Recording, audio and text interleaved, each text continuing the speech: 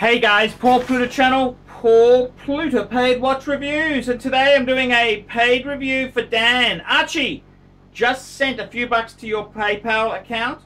Looking forward to your advice on which of the watches in my modest collection I should keep. I'd love to hold on to both, but unfortunately am just not in a position to do so.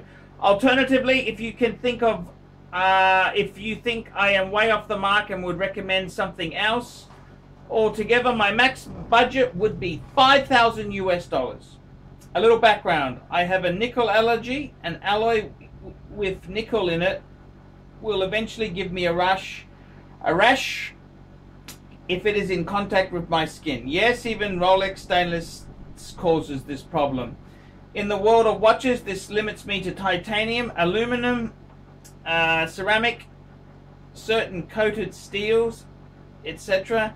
It is important that both the case and case back be one of these metals, as I've seen a few titanium watches with plain stainless backs which would cause me problems.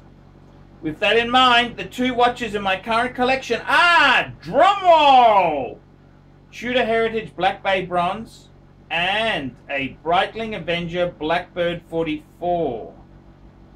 These watches serve as all-round performers from weekend to casual wear, so versatility is important. Looking forward to your advice. So let's just work this out, Dan. What are you trying to do here? You looking for advice on which of the watches in my collection do you keep? So you've got two. You've got the Breitling Avenger Blackbird, and you got a Tudor Black Bay Bronze. Wow, wowzers! This is a very interesting problem. Without a doubt, keep the Tudor Black Bay Bronze. Keep the Bronzo. That's what I would be doing. Yeah, definitely. Keep the fucking Tudor fuckers. Keep the Tudor. That's what I'd be doing.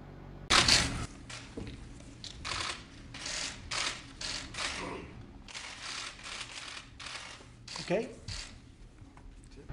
But I gotta tell you something, guys. I'm saying to you, keep the Bronzo Tudor, but I understand me Breitling love. See, I've been a guy who I love my Breitling. I love me Breitling. And yes, I love my Tudor. But I gotta tell you, I think on the used market, you're probably, if you are, the way you're saying this in this letter to me, you're saying that you really do need to sell one, but unfortunately am just not in a position to do so.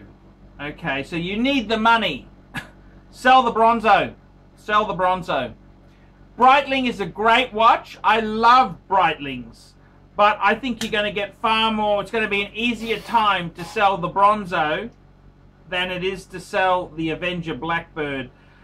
I mean, it's a case of heart or head. The heart says keep the Tudor, but the head says keep the Breitling. Tudor's easy to sell.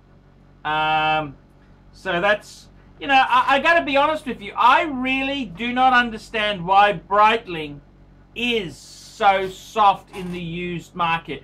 It is soft as fucking dog shit, and I love my Breitlings. It's not like I'm trying to have a go at the brand. I'm not trying to be nasty or anything like that there. I just telling you the truth. They're fucking soft as shit. Okay, that's the truth. So maybe you're better off sell the Tudor. Sell the Tudor. You can always get one again. I mean, are they going to be that rare? Tudor's owned by Rolex. They're a corporation. They care about money. Well, actually, they're a charitable trust. Even look at the Catholic Church. You want to talk about charitable trusts. Look, I really think in your case there, get keep the Breitling, sell the Tudor, and when you get into a better position, you could see. Hopefully, what they do is with the Bronzo is they bring a few other versions out. Then the original one may fall a bit, or there might be one you like better. I actually bronze. You know, it's not. I don't really have any desire. I got to be honest with you. In my case, I love stainless steel. I think stainless steel is the best metal. But you're not just saying this to me to float the boat. You've got a medical condition where you are allergic to certain types of metals, and that is exactly. I reckon flick. The Tudor's going to be so much easier to flick. People want the Tudor. The Breitling. Breitling is a cool brand. I love Breitling. I mean, yeah, I know they're a bit gimmicky. They're a bit, you know, they're a bit over the top, but that's part of the charm. I got to be honest with you. I don't think my life would not be complete without a Breitling. I would not feel balanced as a human being if I did not own a Breitling. That's right, guys. The Tudor is cool, but the Breitling Super Ocean is, I think it's, if I had to pick one, fuck, that'd be hard. That'd be hard, Archie. I gotta be honest with you, okay?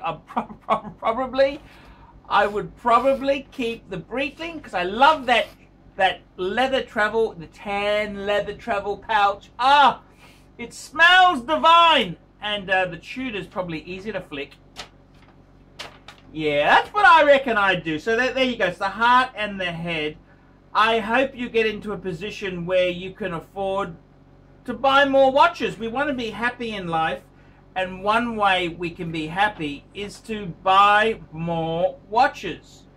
That's what I would really be doing, buying more watches. So I hope this is a short-term financial problem, and I hope things improve.